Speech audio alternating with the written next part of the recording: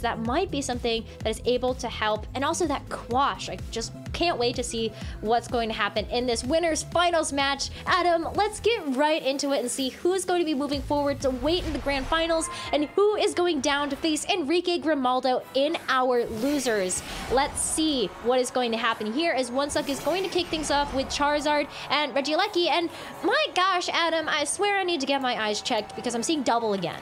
It's been a problem throughout a few games in this tournament, but it is such a good lead. Both trainers knowing that the Regieleki threatens the opposing Charizard, and the Charizard just applying good damage to the rest of the team. So a whole lot of, similar mindsets, I think is safe to say, in this game. I do like to see both trainers seeing a strong pairing and using it. Then it comes down to perfect and flawless execution in this one. We do end up in that very tricky situation of how do you manage to get the Electro Web in. And when it comes to speed control, one of my, the most common moves, I'm not the finest at learning all of the languages for all of the attacks, but I can assure you, I know what a Dynajet is by now. That's the max airstream, and that could find you the speed advantage you want if you're just exchanging Electro Webs.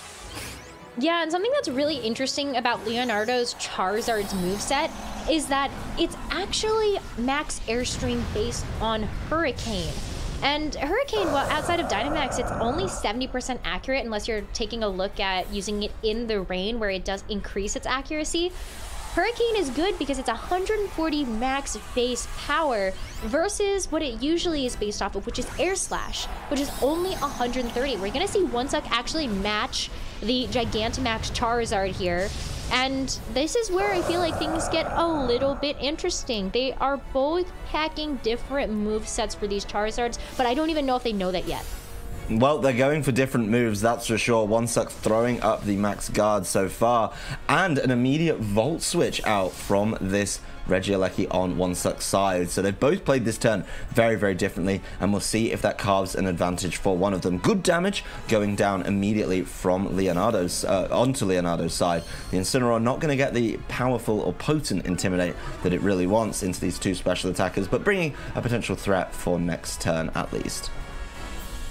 And now it's time to see how the Regieleki is going to strike back, and it looks like it was going for the Charizard, which did at least get the max guard up. The Incineroar is going to get caught in the switch into that Electro Web, but it was Leonardo going for the max airstream into the Charizard, and that's really what is going to catch him here. That Charizard for Leonardo is so low now thanks to that Volt Switch coming out from Wonseok's Regieleki. And I think Wonseok's handling of that opening turn works really well because the Incineroar being in is really important for being able to shut down this Regieleki in this turn, with the threat of the fake out there, just being able to hold it up, and you didn't take any damage or let Wonseok get the Dynamax, the max airstream, the Dynajet, all the way through on that turn. So that would have been, if Leonardo had hit both his attacks there, would have been in a great position. But that max guard, huge value, quite honestly, from Wonseok's side of the field. Yeah, and especially when you're going to be denying the Electro Web coming in from the Regieleki as well, you're not going to be taking a huge speed deficit here. But here comes the fake out from Wonseok's Incineroar. Obviously, that Groudon is taking that place of that Regieleki, but here is a huge max airstream. And just like that, the Groudon comes in and the Groudon goes down. Not even in range to get that Citrus Berry, just gonna get knocked out just like that. Obviously, Leonardo's Charizard still has a chance to move, so it's going to go for an Max Airstream into the Charizard as well, but it is not enough to secure a knockout for Leonardo. This is huge, Adam. That Groudon did not get much value out of its time on the field. It came in, got caught, got knocked out, and I like that turn from Wonseok that he looked at turn one and said, yeah, you want to max Airstream? That's fine. I'll also be able to max Airstream. Did get very, very low. The Regieleki coming back in a much safer position could force things to be played a little bit safer. I like that he's going for the, the more guaranteed attack rather than relying on the Electro Web there. But this Incineroar, should be able to take an attack, could put Leonardo quite far behind. I don't think the Charizards, either of them, to be honest, are looking particularly safe right now. They're both very low. They're both getting worn down by the Solar Power, the Life Orb recall as well. So they are trying to do as much as they can on this third and final turn of Dynamax, and potentially their third and final turn of the game as well. Yeah, Wonseok is in a little bit of an interesting position because obviously you're not faster than this Regieleki that Leonardo was able to freely switch in. So Wonseok's Charizard is not going to be able to get off another turn of Gigantamax. It will be going down after being taken so low from that Solar Power Recoil and that Max Airstream. But Leonardo gets to fire off another attack, and it will be a knockout onto this Incineroar with another speed boost going the way of that Charizard and Regieleki. So just like that, while Wonseok was able to take down that Groudon, which was a huge physical threat, he's also now just lost 2 Pokemon. He's lost 2 Pokemon, including one of the focal points of his team, and any of those boosts that he got from his own Max Airstreams aren't sticking around. Of course, he does now have his Regieleki to come back in. That's going to be able to easily answer the Charizard over on Leonardo's side, but Leonardo's team, this Charizard has been boosting up its speed, has been trying to get a little bit out of hand, and the, the Charizard, or the Regieleki on Leonardo's side is also rocking a speed boost from Max Airstream as well. So that Regieleki could immediately try and deal with things.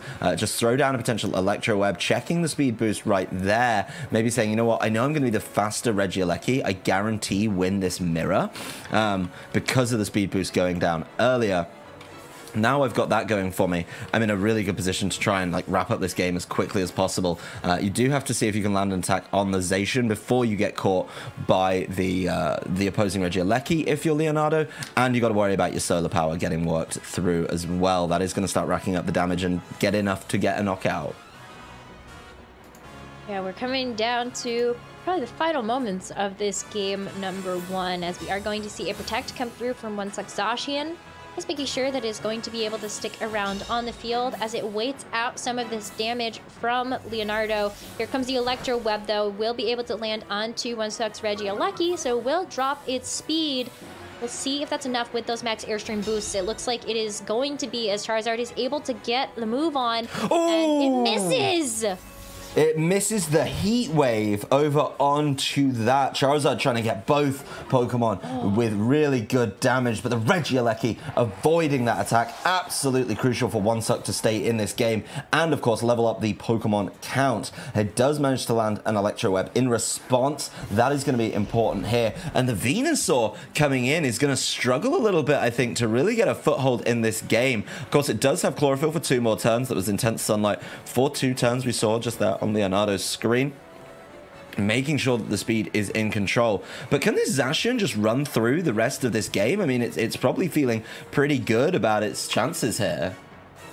I mean, that's something that you've got to be a little bit worried about if you are Wonseok, because if you saw on that move selection for that Venusaur, there is an Earth Power in that Venusaur's move set. So that is something that does threaten Pokemon on Wonseok's side, especially if you can get that -1 special defense drop that does have a 10% chance, but it looks like it's going to be the Weather Ball to go first, and that is going to do a lot of damage to that Zacian, and Regieleki still going to be able to move, and it looks like it's going to finish it off. That Zacian going to go straight down before it can move. Really smart targeting from Leonardo. I was saying, can the Zacian run through the rest of the game and do what it needs to do? No, it can't. It gets caught by 2 attacks. The Regieleki using its speed to go first, or just after the Venusaur, which had the Chlorophyll set up. Really neatly done, and Leonardo is going to be able to wrap this one up. He identified the threat correctly, played around it, had access to the Weather Ball, which of course can do great damage in the sun to that Zacian, and then yeah, this Regieleki can't do anything to try and get through this turn. I mean, it's going to be able to protect, see out the rest of the sunlight, but there's no way you're going to be able to do enough damage with your spread move in Electro Web to wrap this one up. So Leonardo taking another step closer. There goes the sun, there goes the Chlorophyll, but I just don't think it's going to be enough. Now, you can see that the Earth Power is going to be the move of choice for Leonardo's Venusaur, but I don't know if that you actually are going to need it, especially because here comes a Thunderbolt. It's going to take that Regieleki so low. And let's see how the speed works. It looks like Regieleki is going to be able to fire back. Here comes a Thunderbolt of its own, but Regieleki still hangs on. And more importantly, Venusaur can go for the Earth Power. It does hit, and that means Leonardo is taking this game number 1 in this Winners Finals. Nicely done by Leonardo, you know, really, really smart throughout all of those turns. Used his Charizard very, very well, and those speed boosts are actually quite important. Yes, turn 1 wasn't as impactful as he would have liked, but he kept on trucking with that Charizard, kept throwing down those max airstreams, and kept himself in a really good position, being able to win the speed with his Venusaur, being able to win the speed advantage with his Regieleki as well, was just really, really important. So I think he knew what was going to happen in turn 1, was okay with giving up more damage, but then turns 2 and 3 of the Dynamax were just a lot more impactful. Even though he lost the Groudon very, very quickly, which was definitely a little bit scary for him, he bounced back from it and he knew his team was able to see that one out. Yeah, it was just some really, really smart targeting on Leonardo's side to be able to make sure that that wasn't a critical mistake. Especially when you know that when you bring in the Groudon, not only are you setting up the sun for yourself, you're also setting up the sun for your opponent, so that is something that you do have to bear in mind. But it is about time to get into this game number 2 in this best of 3 winners finals. Let's see if Wonseok can make a comeback and tie this up, or if Leonardo is going forward to our grand finals to patiently await who will meet him there. For Wonseok is going to be the Charizard and the Incineroar, and Leonardo is going to be leading off this game number 2 with Charizard and Regieleki. We're not seeing double this time, Adam. No, it did win the game though for Leonardo last time, so P's kind of the one that gets the ability. He's got that game lead. He's able to stick with it for a turn and just accept, you know, I can play through this again. But the double Charizard coming through, making sure that, you know, they've got one of their most potent attackers on the field. They can start playing around with the Dynajet Max Airstream, you know, just being able to push that one through. So really, really powerful if they can land those boosts. Of course, the Charizard on Wonseok's side has to look again at that Regieleki and think, do I want to go for it or do I have to protect myself again? The bring of the Incineroar here though mixes that up. You know, you can't Dynamax both, you can't avoid fake out on them both, and I think that helps him out a lot. I do like the adaptation actually from Wonseok. Yeah, it really does put Leonardo into this position of what, you know, can I really do in this position? And in fact, Leonardo just says, hey, I'm not going to fall victim to that. I'm going to take my Regieleki out, bring in the Groudon, set up the solar power once again, and it might work out again this time. Let's see what happens, as we are going to see that Gigantamax come through, just to allow that Charizard to get those speed boosts set up. Maybe Groudon can take advantage of those this time around, as we did see it was the Max Airstream that was selected in that move preview before this turn. But how does Wonseok answer this? I think that's going to be the big question, and it looks like it's going to be with a Gigantamax of his own. Let's go ahead and see those dueling Charizards on the field, Adam. I'm really excited to see how this one turns out.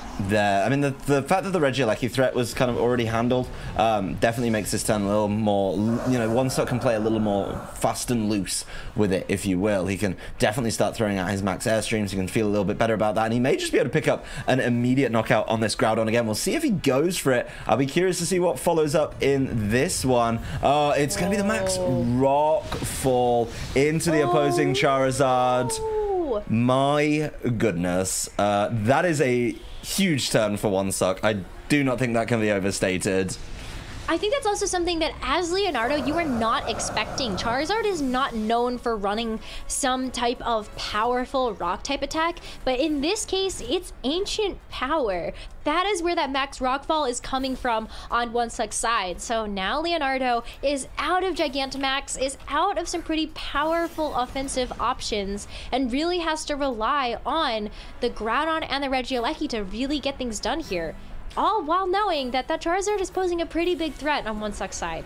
Yeah, that Charizard is going to be really hard to take down too, because it is Gigantamax, does have a huge amount of health, and yes, a Regieleki can hit it real hard, but I don't know if it can quite hit it hard enough to get all the way through that pretty much full bar of health that is sitting up there. So a big ask on this Regieleki right now, and while the Regieleki is trying to do that, if it misses, it can just get caught by any attack really from the Charizard on this side. Incineroar did its job in turn number 1, forced that Regieleki out, and we get to see the Regieleki has come along once again from Wonseok's side of the field. Yeah, big max guard here coming out for Wonseok, and that's just going to make sure that none of this damage is really going to hit, because, yeah, that's going to be a whiff and a miss from Leonardo. will be able to hit that Regieleki that switched in. But yeah, that's still not really what Leonardo was looking for. Leonardo was really looking to try to tie up this game in terms of the amount of damage onto Wonseok's Pokemon. Oh, definitely. And I think this Regieleki coming in, you know, then there's going to be that Regieleki kind of coin flip, right? That says, well, if I land my Electro Web and slow you down, that could be impactful. You know, the Groudon is a tough thing to bring the Regieleki into, but it doesn't matter about the Groudon. I think Wonseok knows he can actually knock out the Groudon pretty easily with his Charizard. He's done it before in game number 1. So the Groudon still, while it may want to throw out those Rock Slides or even a Precipice Blades to deal with the Regieleki, just has to be careful and honestly has to be respectful of what the Charizard can do on its final turn of Dynamax. And Leonardo just really taking the time to make each of these careful decisions because he is playing in the backseat right now. We are going to see that Protect come through for the Groudon, just kind of expecting that Charizard's going to be able to knock it out pretty quickly here. But here comes a huge Volt Switch coming out from Wonseok's Regieleki. It will go back into its Pokeball, and we'll see what decides to come out in its place. I feel like that, you know, the Incineroar makes a really good decision here just to make sure that you can get that Intimidate down, but it's going to be that Venusaur coming in as the 4th and final Pokemon. Yeah, no Groudon actually from Wonseok's side of the field, relying on the Sun from Leonardo to bring his Groudon, and now there's no Sun. I mean, this is going to be a bit tricky for the Venusaur, but can still put down some damage. Here we go. Oh, Regieleki, you're not going to be sticking around. Oh, that was such a good call from Wonseok, though, just to recognize that Groudon might protect in a situation, and then I'm able to get that big damage onto the Regieleki, secure that knockout, and force Leonardo into this position where the Groudon is taking chip from the G-Max Wildfire, and Leonardo is down to their 4th and final Pokemon. That's all he's going to have for this game. Yeah, and that might not be enough.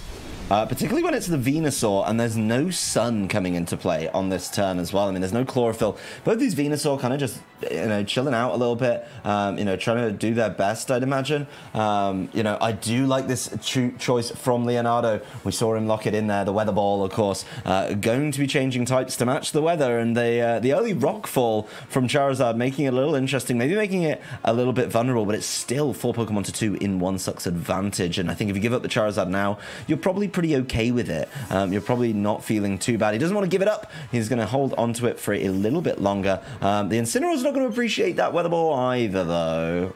No, it's not, but at this point, I think Wonseok is doing a great job of maintaining the advantage by limiting the amount of damage that this particular Groudon is going to be able to do. Leonardo does show off that Weather Ball. Here comes the attack, and Incineroar actually takes that pretty comfortably despite it being super effective. Groudon, though, going for the Precipice Blades. It will connect onto both Pokemon, and wow, we did see that attack drop from the Intimidate. That Incineroar is still going to go down.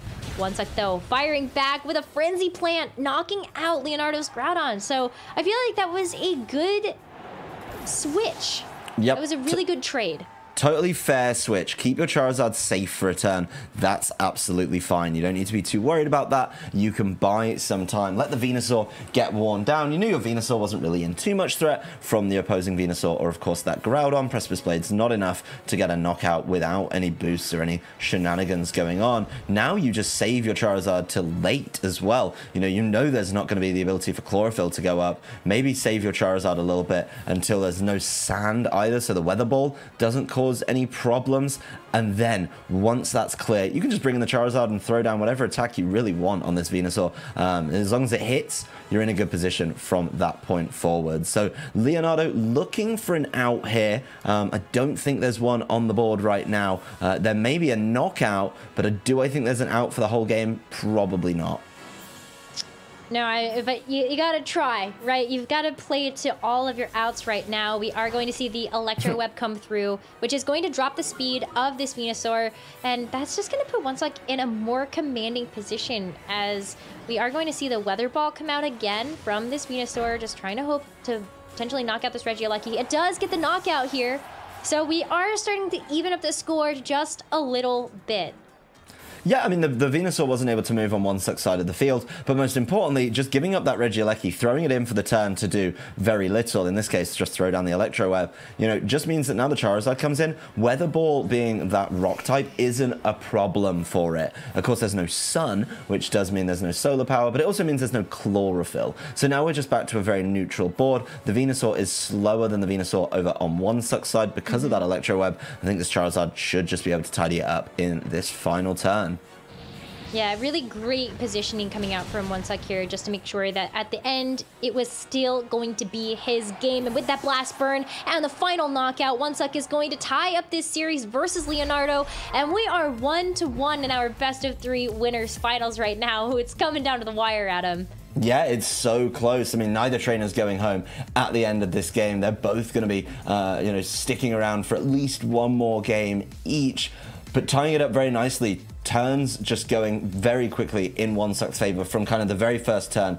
Got that, you know, got exactly what he needed going on, and just kept rolling from there. The reveal of the max rockfall through that ancient power, maybe an advantage of the closed team sheet format, but you know, when you're down a game and you're in the winners finals, that's the time to throw out the mix up, and I really like that he pulled that out. The sand caused some interesting conundrums for the rest of the game, but overall I felt Wonseok was always in charge, and at the end, yeah, he threw up the Incineroar, he threw up the Regieleki. The scoreline doesn't quite show in the 2-1 there just how commanding that was.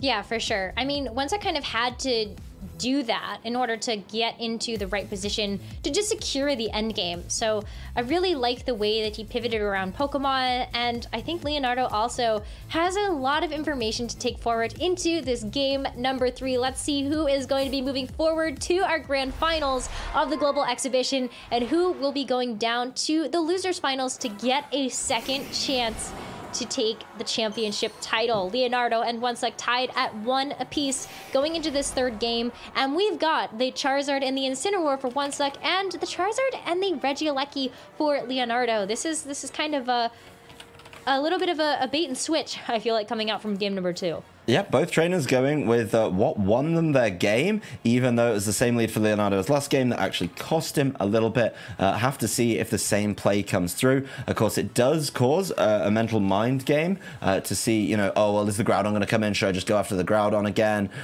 You know, you've really got to think about that if you are on the side of Leonardo. I think he's made a big mix-up here, which could cause some massive problems. I really want to see how this turns out, because I think this turn could shock Wonseok a little bit. Not what you may expect out of this team, as there goes the Dynamax.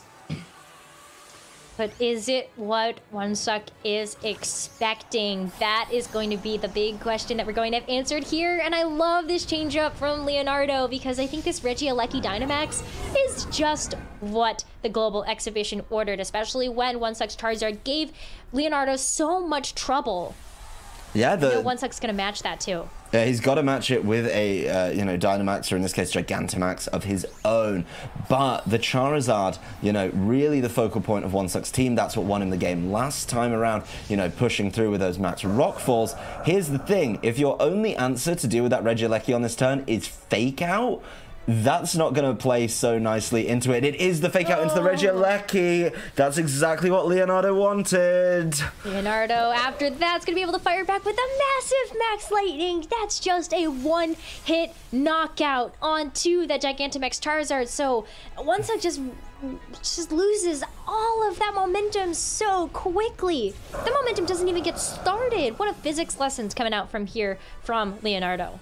Wonseok showed his strategy with that lead in the very first turn. He showed it, and then he changed it up. The Hurricane hits as well for big damage down on the Incineroar, enough to activate its berry. But Leonardo takes that knowledge from game number 2. Says, yeah, you are going to try Fake Out the Regieleki, or Fake Out whatever comes in. That's fine. You're going to have a Dynamax to try and Fake Out. And guess what? It doesn't work. Then he lands the immediate knockout. No value out of that Charizard over on Wonseok's side of the field, and this Regieleki should just be able to start running away with the game. I'll be very shocked if there is an easy response from Wonseok. He brings his own Regieleki, and his own Regieleki isn't going to be able to easily fell the Dynamax Regieleki over on Leonardo's side. No, especially when electric terrain is up and running for this Regieleki. I think that's what's going to be really, really tough to deal with, especially because we know that Leonardo's Regieleki is holding on to that magnet, so that's just an increased amount of power coming out from that specific Pokemon. We are going to see that Regieleki take a little bit of damage here, but Leonardo is ready to fire back here. Another powerful Max Lightning. It is into the Venusaur, so it's not super effective, but Charizard can still take its turn, and there is that Heat Wave. It does connect onto both Pokemon, bringing them super, super low. Yeah, I mean, it's getting both Pokemon dangerously low. That is a lot of damage going down on that turn. Both these Pokemon eligible to get knocked out by anything coming out of the Regieleki. You can't even protect around it. It's just going to be able to do that damage. So really, Leonardo in charge of this game, able to choose exactly what he knocks out, when he knocks it out, and no Groudon, available for Wonseok, no ground type, means this Dynamax Regieleki might just run away with it. It's something that people, like the Groudon for. It handles the Regieleki. It's why something like the Landorus has been so popular in previous formats. Wonseok does not have that option right now, doesn't have a way to try and slow it down, and these Max Lightnings just keep on rolling.